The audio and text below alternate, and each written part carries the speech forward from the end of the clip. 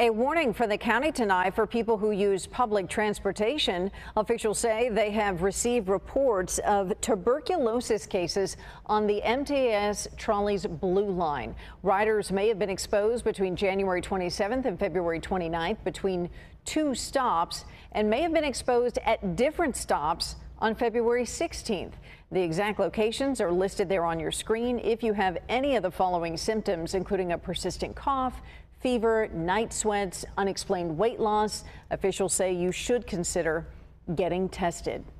New tonight, a Raising Cane's and a car wash have just been approved to be built in Lemon Grove, but the proposal didn't come without some pushback. Kasia Gregorczyk is live for us in Lemon Grove with more on how the developments will affect the community. Kasia.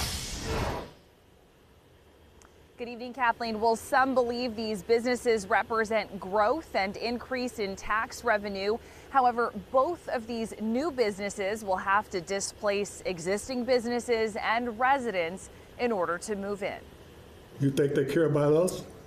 No, they care about selling chicken. A newly approved Raising Cane's in Lemon Grove will kick out some residents and businesses. I love Cane's, but another food restaurant. Some renters along Pacific Avenue have been in their homes for decades. It'll be good for some people, but it's going to be sad or devastating for some people like myself. I have a family. The Lemon Grove Planning Commission also moving to approve a quick quack car wash next door to Raising Cane's. That's going to be the end of our business, the next door in the pharmacy.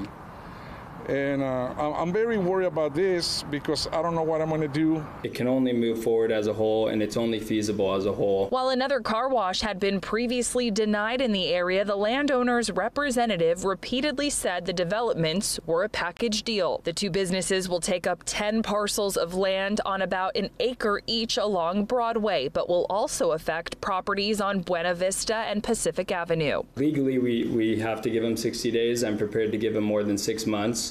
I'm personally prepared to help them find another home. Collectively, commissioners and community members empathized with residents being displaced, but still applauded the opportunity for growth. We need businesses to find Lemon Grove attractive, and the way that we do that is, them seeing other businesses come in.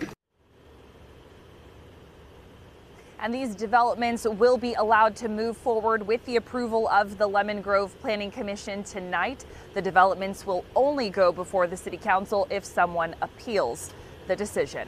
Reporting live in Lemon Grove tonight, Kasia Gregorczyk, Fox 5 News.